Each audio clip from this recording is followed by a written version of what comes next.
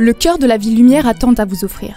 Sur les îles de la Cité et Saint-Louis, embarquez pour une journée riche en expériences, en découvertes et en émerveillements. Le surprenant hôtel de Lausanne cache son décor fastueux derrière une façade discrète, posée sur un bras de la Seine. L'hôtel de Lausanne est composé de 2 étages. Le premier étage avec une grande salle polyvalente et le deuxième étage où nous nous trouvons est l'étage splendide avec beaucoup de feuilles d'or, de couleurs bleues, de très belles décorations. La marque de fabrique de Lausanne se trouve d'ailleurs au 2e étage, c'est l'enfilade de portes.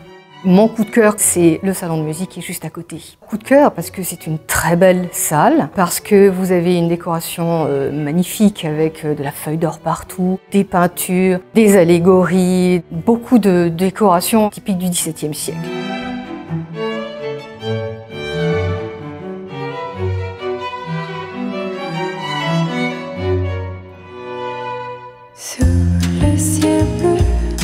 Votre aventure insulaire se poursuit dans une étonnante galerie d'art. Bienvenue à l'île aux images. C'est une galerie de photographies anciennes et d'affiches anciennes de collection. Les gens sont curieux, sont intéressés et adorent trouver des documents anciens qui permettent de conforter leur curiosité précisément. Les collections que nous possédons, ce sont essentiellement des photographies anciennes par Félix Tadard, quelques Carja également, et ainsi que des affiches avec les plus grands affichistes du moment au XIXe siècle, à savoir Mucha, Toulouse-Lautrec et Jules Chéret.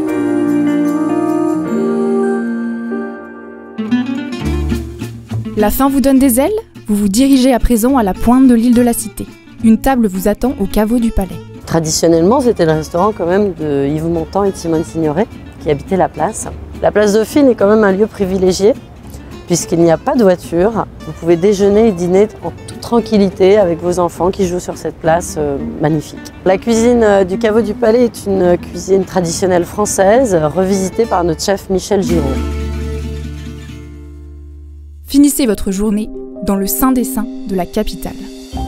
Nous sommes ici à la Sainte-Chapelle qui est aujourd'hui avec la conciergerie sur l'île de la Cité, l'un des uniques vestiges du palais des rois de France qui ont résidé ici du Xe au XIVe siècle. Le visiteur entre d'abord par la chapelle basse et il découvre que la Sainte-Chapelle est une chapelle palatine, c'est-à-dire qu'elle est construite sur 2 niveaux, avec une chapelle basse qui était réservée aux serviteurs, aux officiers, et une chapelle haute qui était véritablement la chapelle du roi et de ses invités de marque. Ce qui impressionne à la Sainte-Chapelle, c'est vraiment effectivement sa surface vitrée puisque les murs semblent ne plus exister et avoir été remplacés par vraiment des parois de verre. Et vous voyez tout autour effectivement d'immenses vitraux qui occupent une surface de 700 mètres carrés.